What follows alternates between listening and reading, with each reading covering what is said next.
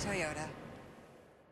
Not really. We'll have a better feel tonight when the doctor's here with the trainers and everything. He had his MRI today, so we'll get a good feel of that tonight. Any indication one way or the other? I don't want to go into it, but we'll see. We'll see where we are tonight. What happened with Clint Frazier?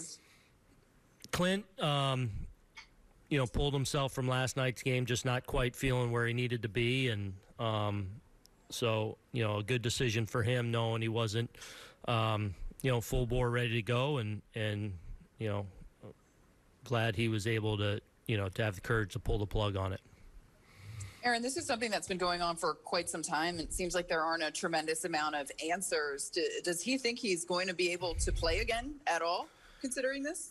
We'll see. We'll see. I mean, obviously he's been through a lot and been through a lot of, seen a lot of people and a lot of testing and everything. So we'll just try and continue to follow and support him where we can.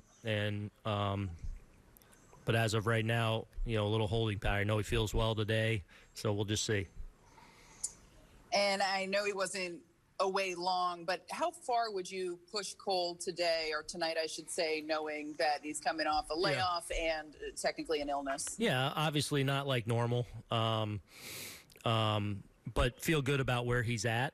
And then we'll just kind of, along with Garrett, kind of communicating the whole way through. He's someone that communicates well, even in game, about how he's doing, where he's at. So we'll monitor him closely.